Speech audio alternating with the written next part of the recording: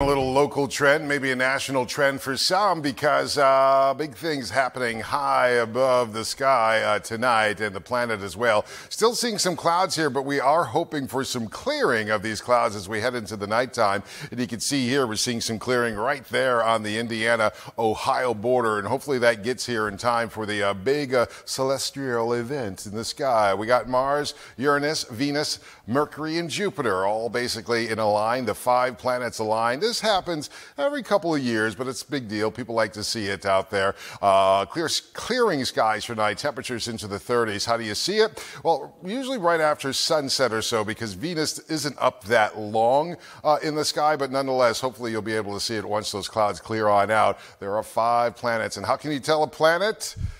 They don't blink. Only stars blink. So if you stare at something and it's not blinking, it's probably a planet, and if it's nice and bright out there too. So there will be no blinking going on from these planets tonight.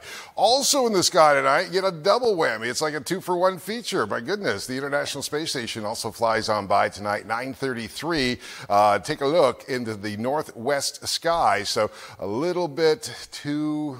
If you're looking west, look a little bit to your right. You'll see the, hopefully the entrance of the ISS that moves on by. It'll be up there for about 3 minutes. That also doesn't blink. It looks like a star, by the way, and it moves pretty consistently through the sky. You'll be able to tell it when it moves on through. It's pretty impressive. It moves at 17,500 miles per hour across the sky, and it's going to take about 3 minutes to get across there. And of course, if you don't know, it laps the planet every 90 minutes. So daytime is very short for astronauts. Wow. Interesting. Quite the show in the skies tonight. Yes, Thanks, John. You're welcome.